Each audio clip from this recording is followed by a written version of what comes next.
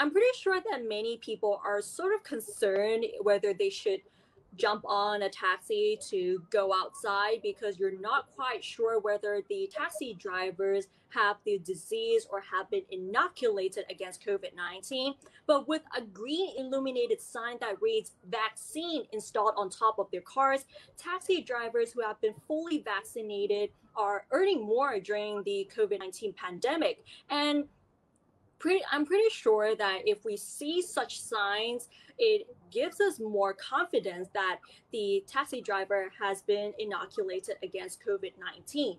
The managing director of Smart Taxi, Piset Tinagona Ayutthaya, who came up with the idea of the sign, explained to Thai PBS reporters that it is aimed at building confidence among commuters and encouraging taxi drivers to get inoculated against COVID-19. As most taxi drivers have only received one dose of the vaccine so far, only two taxis in Bangkok are currently displaying the sign. Since Monday, the two drivers have attracted more passengers, which has increased their income to an average of 600 baht per day.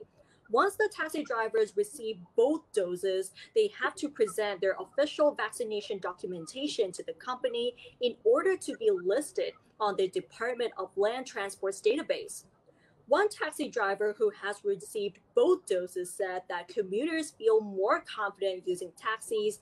And he also said that having the signs on taxis is a very good idea as it will help attract more customers.